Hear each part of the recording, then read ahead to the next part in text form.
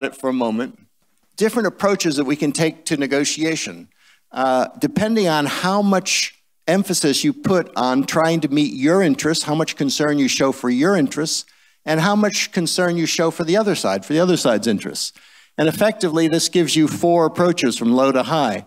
Essentially, we could, for example, just pay intense concern to our own interests, try to get what we want, no regard for the other, and you get this rather hard adversarial approach. Or you could do the converse, which is just, pay attention to the client, the customer, they're always right, or whatever it is, give them everything they want, but not pay attention to our own interests, and you get this rather soft, accommodating approach. And we can think about what kind of approaches we tend to use.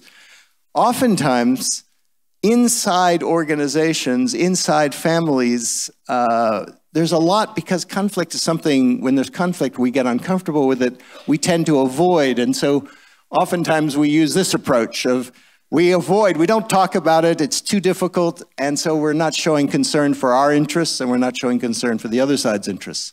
Now, the challenging thing, I think the best approach is to look for an approach where you do both, where you simultaneously show concern for your own interests and concern for the other side's interests.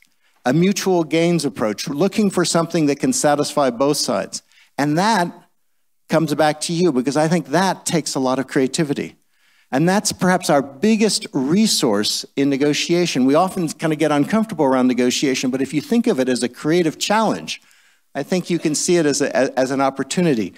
Because we often approach negotiation like there's a fixed pie.